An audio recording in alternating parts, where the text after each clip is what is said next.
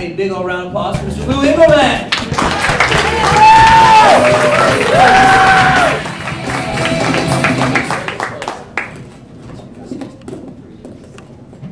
Hi, I'm Lou. I'm a Facebook addict.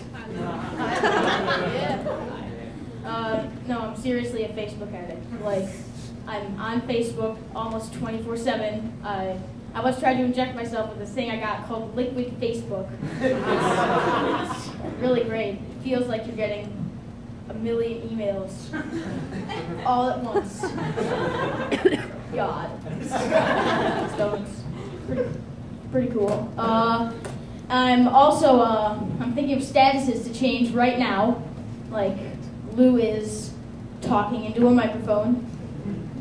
Lou is trying to remember his next joke. Okay, yeah, I also accidentally one time updated my status while I was sleeping and typed out my dream. So my status for a week read, Lou is fighting King Tut on Mercury with 10 billion super soldiers. So, yeah. So I'm on Facebook a lot, but when I'm not on Facebook, I'm watching a lot of TV. But my least favorite show is John and Kate +8. It's, it's up to the worst show ever. If any of you don't know what that show is, it's about a husband named John and a wife named Kate who are basically exploiting their 8 kids for money. And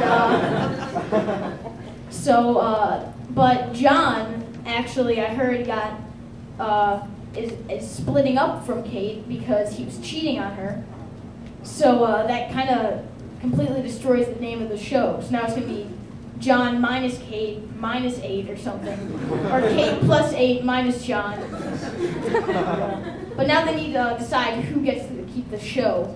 And if it's John, then it's just gonna be him sitting down, eating a pint of ice cream every night, just watching TV, talking about how quiet it is.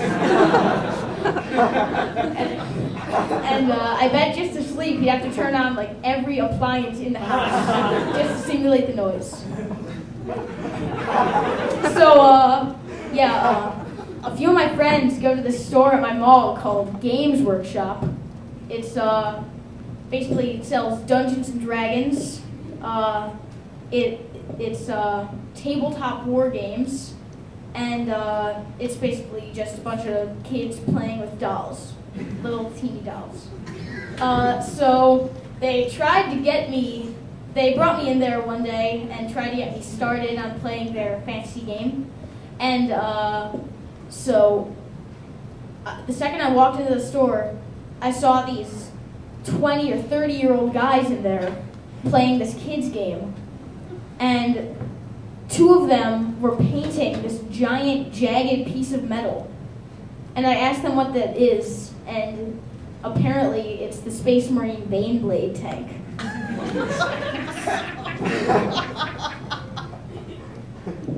And then these other guys were having a debate about whether or not the death penalty should be legal.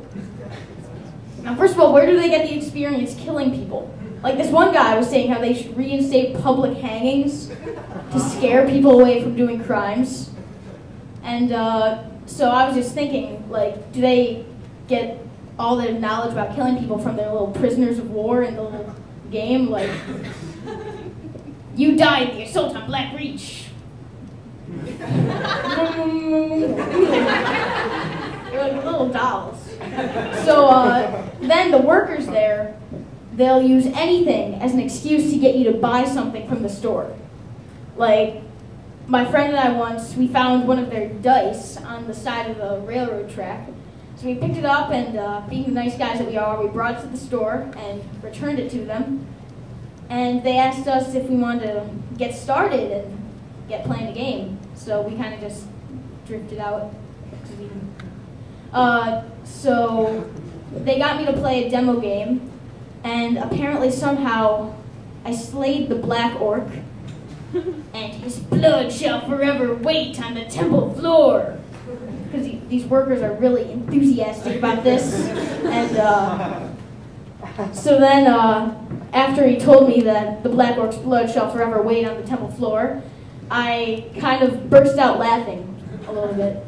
And apparently, the Black Orc is a force to be reckoned with, and if I want to laugh at him, I shall die at the hand of his sword. So I don't think I'm going back there for a while. I'm Lou, and I've been Facebook sober for 5 minutes.